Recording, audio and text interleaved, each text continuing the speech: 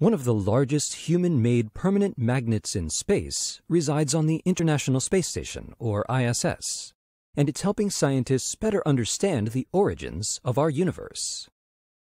The Alpha Magnetic Spectrometer, or AMSO2, is an observatory that is collecting data from measurements of cosmic rays, nuclei from hydrogen up to iron, as well as electrons and positrons that pervade all of our universe.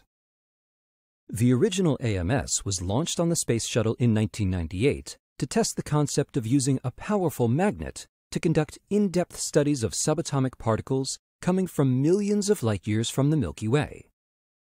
AMSO2 was installed on the space station in 2011 with a projected lifespan of 3 years. 8 years later, it's still working, having already measured and categorized almost 140 billion cosmic rays. Studying these particles can help researchers understand their origin in ways not possible on Earth, whose atmosphere affects them.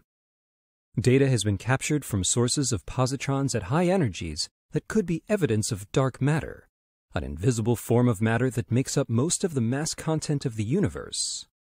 More data is needed before scientists can better explain these results. This space-based observatory is essential to helping scientists answer many fundamental physics questions.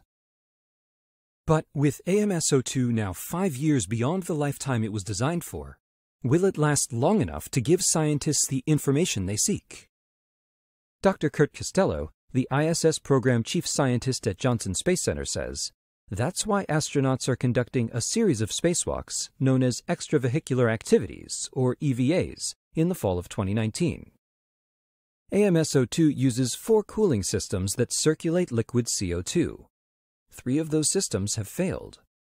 As Dr. Costello notes, the EVA team here at Johnson has partnered with the AMS team to design equipment and tools that will allow us to safely replace those cooling pumps.